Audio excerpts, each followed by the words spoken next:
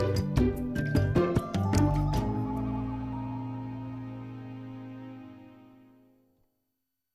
water into their bodies and filter out the food particles before pumping the water out. They attach to hard surfaces such as rocks, shells, docks, and boat holes. And they're similar to sponges, except some of the ways you can tell them apart is if you poke a sponge, it'll bounce back, and sponges are gritty, whereas tunicates are kind of slimy. So they reproduce by broadcast flying and asexually by budding, and the larvae drift in the ocean for several hours before settling on a surface and starting a new colony. The three invasive tunicates that are mainly monitored for in Alaska are Didenum vexillium, Brocholides violaces, and Brochurus chalosri. One is native to the East Coast, and the other two are native to Asia. All three have recorded sightings in Alaska. So the dangers with them are that they can take over the native habitat and carpet the seafloor, out-competing the native species. And like this bottom picture, they can cover fishing and aquaculture gear, making it impossible to use until cleaned. Didenum vexillium has been found and is thriving in Puget Sound and Hood Canal, and then in Alaska it's been found in Woody Harbor near Sitka. And Fish and Game has requested that nobody goes there to further transporting them.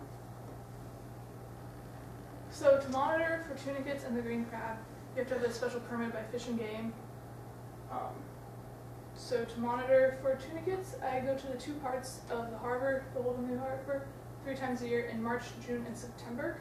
Most of the growth is during the summer because it's too cold in the winter. So that's why I don't go out in like December or January. The 10 plates are throughout the harbor, and they're just a cinder block with this metal attached to it, and you can come up later or now. And if you have any questions, go ahead and stop me. So the plate acts as like a dock would, so like the growth. So if an invasive tunicate comes, you can see that like this would act as like the dock would. So it's like kind of an example of what is underneath the docks. So I pull it up, take a picture of it with the label, date, and dock number, and then clean it off so each time there's new growth. These photos are then uploaded to the website platewatch.nisbase.org, which is a statewide network, the Invasive Tunicate Network, that's made up of volunteers in Alaska to help encourage the early detection of marine invasive species. And so anybody can go on this website and see the different monitorings around the state. They do it in a lot in the southeast, and I think they're starting it in Whittier. So what is that in the upper left picture? Oh, so these are two plates in the harbor. That is Coriella inflata, which is a type of tunicates, not an invasive one. And then the other picture is of a starfish. So like the 10 times that I've done this, twice there's been a starfish that somehow made it onto the bottom of this, hanging below the dock. One of them was on the side, so I don't know how they would get there. Here are 2 more pictures, so you can see. So are those both tunicates as well, but they're just native ones? Yeah. So you haven't seen the invasive in the harbor? No, so there's no invasive tunicates or green crabs. She said with the ask Yeah, that's right. So here's the locations in the harbor. There's 2 in the old harbor and then 8 in the new harbor by AC. Each one has 1 plate except for this one that has 4 to show how one area can have lots of variability. There's also a temperature logger that Scott Pega does. So when I go out, I collect the temperature also. Is the thinking that it would be introduced to the harbor first because it would come on boats, or is it just that that's the easy place to monitor? It's most likely that it would come on a boat, like on the holes, ballast water, but that's mostly with the tankers. Just an easy spot. Oh, ballast water. Yeah. And so if you see them, don't mess with them because we want to see like how a natural dock would be like. So then for the green crab, they're listed as one of the 100 world's worst invasive species. They're originally native to the northeast Atlantic Ocean in the western European coast, and they're known as a shore crab. They have a carapace width of 4 inches, and they're most distinguishable by the 5 spikes on each side of their eyes. And here's one pass out of that. So they, even though they're called the green crabs, they can vary from green, brown to gray or red, and they can live in a variety of habitats like mud, rock, sand, and even marine and estuarine habitats. They can also live in a wide salinity range from 4 to 52 parts per thousand, and a temperature range from 32 to 86 degrees Fahrenheit. So this makes them easily, they can easily adapt to a wide range of habitats. They eat bivalve mollusks such as clams, oysters, mussels, and even small crustaceans. The females can lay up to 185,000 eggs 3 times a year, and the larvae develop offshore, and then the juveniles move into the intertidal range. So here's a map of where the green crab currently are. The blue is their native range, from Iceland to Scandinavia, and then down to the northeastern coast of Africa. The red is introduced range, where they're thriving, and then green is the area potentially at risk. So, Do they get kind of bright green, do you know? Well, I think I saw a bunch of them in Pyro, and I see a dot there. oh, really? Oh, and so the black is a lone sighting. So It's a what? there's only been one sighting of it. Oh, maybe not then, this is something different. So they were first found in North America in Massachusetts in 1817, and now you can find them on the East Coast from South Carolina to Newfoundland. And then they were first found on the West Coast and in the Pacific in 1989 in San Francisco. And then in 1997, possibly due to El Nino effects, they moved to Oregon and into Washington in 1998 and into British Columbia in 1999, which is as far north as they've gone on the West Coast. They also have been introduced to small parts of South America, South Africa, and Australia. And it is thought that the green crab could possibly extend its range from Baja California all the way up to Alaska. So the problems with the green crabs is that they eat bivalves, fish, crustaceans, and pretty much anything smaller or up to their size. In California, they caused the decline of a native species of clam, which allowed an introduced clam to move in after them. They've also destroyed softshell clam fisheries on the East Coast. This predation could result in the decline of bivalves such as scallops. And since they eat young, such as oysters and Dungeness crabs, this could possibly cause declines in populations and quotas of this fishery, depending on how they affect them. And so this picture is from when I presented a similar project at the World Wilderness Congress in Spain. We were at a fish market, and so they were selling these there. So people do eat them, and then since they've been introduced to the East Coast, they have a fishery for them, and they collect 1,300 tons annually. So they are edible, which could be one of the solutions if they were to move into an area having a bounty or fishery for them. So to monitor for the green crab, I go out once a month during the summer from May through September, and it has to be at least a -1 foot tide so the traps are fully submerged at high tide. The 3 sites are Harding Bay, underneath the Science Center dock, and Fleming Spit by the new boat haul out. And that's a picture at Fleming Spit as the tide's coming in. So I place 5 crab traps which are specifically designed for the green crab, and then one of the conical minnow traps at each site. They each get half a herring and then are tied down to a stake so they don't drift away. Then I go up the next day after 24 hours and count and measure the number of species and then bring the traps in. This data is then put into an Excel spreadsheet, which I put into end of the year report for our CAC. So here's the 3 locations. So out of Harding Bay is like halfway down the road and then a quarter of a mile out into the mud, and I've never seen any crabs, I've only seen sculpin there. And then in the harbor, it's underneath the Science Center dock, which is one of the more likely spots to find them because of the boat traffic.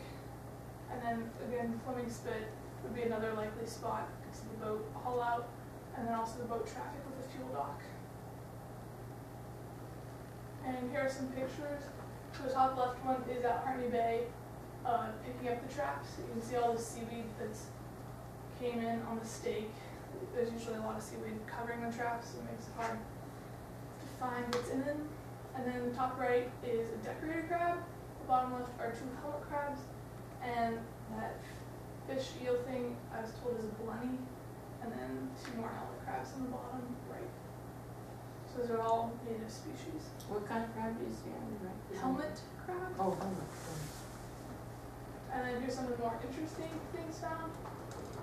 The top left are 2 huge sea stars, and it's only happened underneath the Science Center dock in the same spot twice, 2 consecutive months, and then there's 2 in it, and then there's also one here, and there's another one over here, trying to get at the bait or whatever was in the trap. And then the bottom 2 pictures are sculpin, and so they have these 2 little spikes that get caught in the trap, so you just have to shake them to get them out. In the middle is a juvenile sculpin, and then the top right is Lenny again in the middle trap. Did you say Blemmy? Lenny? Lenny. How's it spelled? Blenny. Yeah, it looks like an eel.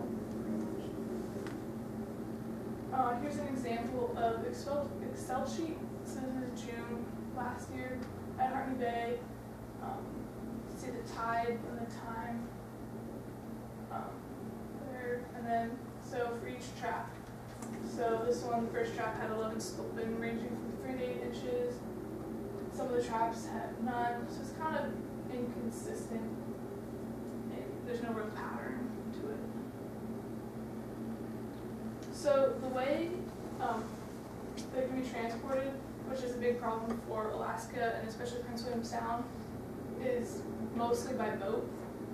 And so some of the ways they can be transported is in ballast water or attached to ship hulls like in this picture, and then also in aquaculture gear like live packing equipment like seaweed, and then ocean currents like what move them up to British Columbia like the El Nino. And so this diagram shows how when the tankers are coming from the west coast to Alaska, they don't have anything in their cargo hold, so they have to load up with ballast water to stabilize themselves. So they'll either put it in the hull or directly in the cargo container, cargo hold.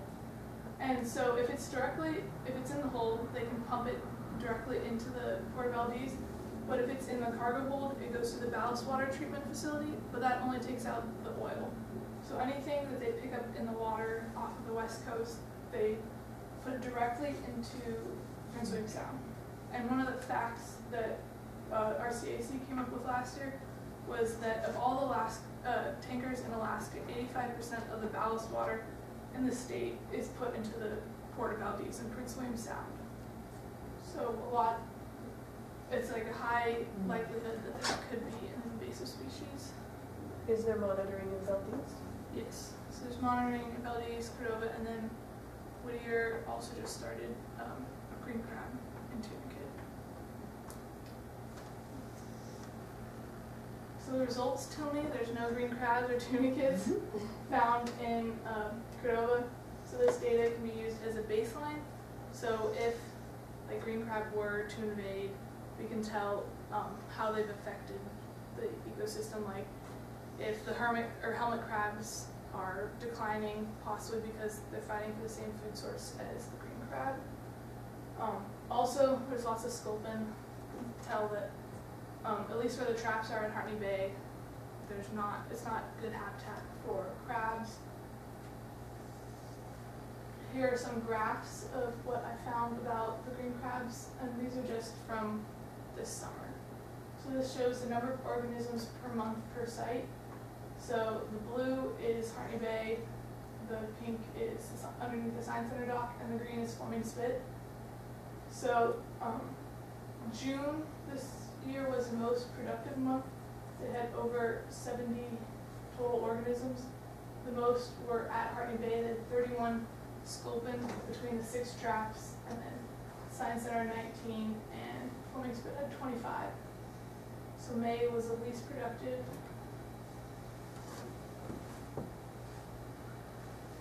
Graph shows the total number of different species per trap. So Hardy Bay only had sculpin, so there's only one. And the Science Center had the most number of species, which was 6 in July and September. So that's like sea stars, hermit crab, shrimp, different types of fish. And then this graph shows the total number of crabs per month per site. So the Science Center had the most, which was 12 crabs, which includes hermit crabs in June. This is a really cool video. If you want to YouTube green crabs in Freeport, Maine, they talk about how it's affected their different fisheries there, and they have footage of just digging in the mud and hundreds of crabs just crawling around. And then lastly, if you see something suspicious and you think you see a green crab or a tunicate, you can call me, or Fish and Game does the same thing, and we can get you connected with the people to identify it. Also, if you'd like to come and do this sometime over the summer with me, I have a sign-up sheet.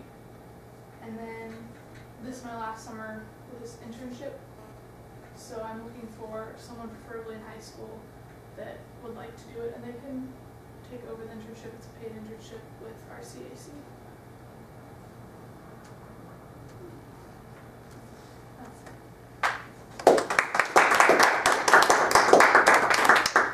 What have the results been about these, have they been seeing No, so anything so far? there's been no green crab found in Alaska, and then the only invasive tunicate I've heard of is in Sitka. If you find them early, can you do anything about either one? Possibly. Washington, when they first came into Washington, they had like a bounty for them. Crabs? For the crabs, yeah. And they caught like 400 each year, but they still invaded, and it didn't really do much in the long run. Can't imagine there's much meat on those. They're pretty tiny. So if you want to come up, I have some examples of invasive tunicates. You can see the trap. So like the herring bait goes in this little bag and it cinches up. And the crabs or anything crawling through here then gets stuck. So, did you buy that or make it? RCAC supported it. So, and then the traps were from RCAC and then the Watershed Project had some extra ones. Okay. Very cool. Good work. Yeah. Well, let's hope you don't find any. And how do you get rid of the sculpins, the indigenous stuff? What? Sculpins. You want to get rid of the native wildlife? Oh my God, yes. Yes. Has there Tony! ever been an Awful. invasive species that has been good? Eat my gloves off.